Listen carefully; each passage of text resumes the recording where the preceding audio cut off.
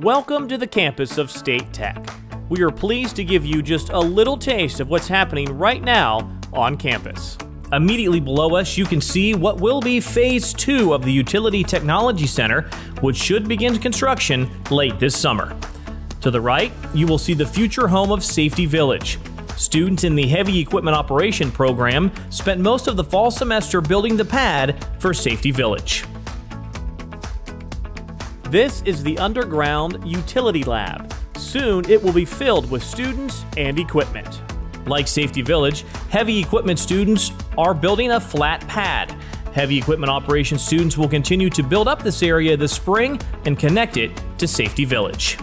On the right of your screen, you will see what will become an 8-acre lake. If you need lots of dirt, you might as well build a lake. This is the Electrical Distribution Program's second-year laboratory. Eventually, it will have a substation, so if you know where a spare one is, we'd like to talk. This is our CDL training lab. If you want to visit by way of airplane, we of course have an airport. As you can see, we have a bit of construction going on the 35-acre utility complex. Our goal is to be the premier technical college for utility technician education. The cornerstone project of this complex is the Utility Technology Center. We know it's hard to tell from this video, but the red flashing light on top of the building shows just how tall this building is.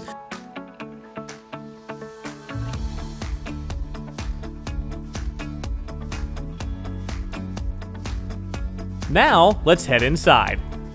An atrium with a 14-foot wide video wall to the right and a 30,000 square feet lab straight ahead will greet visitors to the building. This building will be a wow, this is freaking awesome moment that both students and industry will experience when they walk through the doors.